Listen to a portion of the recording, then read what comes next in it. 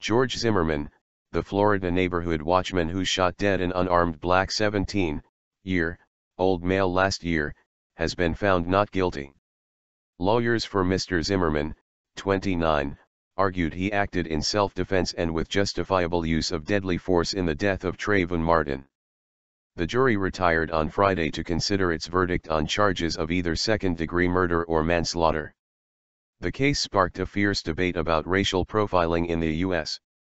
Spontaneous protest marches were staged overnight in U.S. cities including San Francisco, Philadelphia, Chicago, Washington and Atlanta, U.S. media reported. Police and community leaders appealed for calm in Sanford, the Florida town where the shooting took place. No further business. After the verdict, Judge Deborah Nelson told Mr. Zimmerman he was free to go. Your bond will be released. Your GPS monitor will be cut off when you exit the courtroom over here. And you have no further business with the court, Judge Nelson said. Mr. Zimmerman showed little reaction as the verdict was read out. Hopefully everyone will respect the jury's verdict, his lawyer Mark O'Mara told reporters after the case.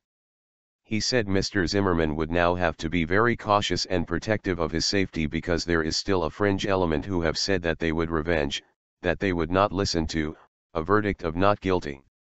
Another member of his defense team, Don West, said, "I'm thrilled that this jury kept this tragedy from becoming a travesty." The BBC's David Willis, in Florida, says the case brought into sharp relief some of the most divisive issues in the United States: race, gun control and equal justice under the law. Florida police did not arrest Mr. Zimmerman for 6 weeks after the shooting, provoking mass rallies in Florida and throughout the U.S. Police justified their decision not to detain him by citing the state's controversial Stand Your Ground law, which allows a citizen to use lethal force if he or she feels in imminent danger.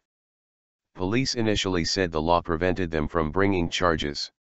Benjamin Crump, the Martin family lawyer, said, "Trayvon Martin will forever remain in the annals of history, as a symbol for the fight for equal justice for all."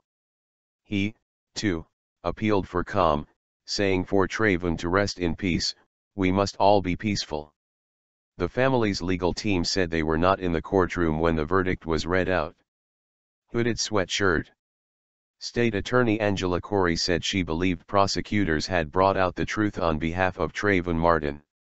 "This case has never been about race or the right to bear arms," she said. "We believe this case all along was about boundaries, and George Zimmerman exceeded those boundaries." As the jury retired on Friday, the judge told the panel of 6 women to consider whether Mr. Zimmerman acted in self-defense and with justifiable use of deadly force. Without explicitly discussing race, the prosecution had suggested Mr. Zimmerman assumed the African-American teenager, who was wearing a hooded sweatshirt as he walked in the rain, was up to no good. But the defense said Trayvon Martin punched their client, slammed his head into the pavement and reached for Mr. Zimmerman's gun.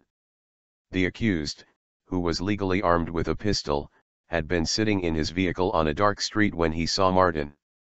Mr. Zimmerman telephoned police to report a suspicious person, then left his vehicle in apparent pursuit of the teenager.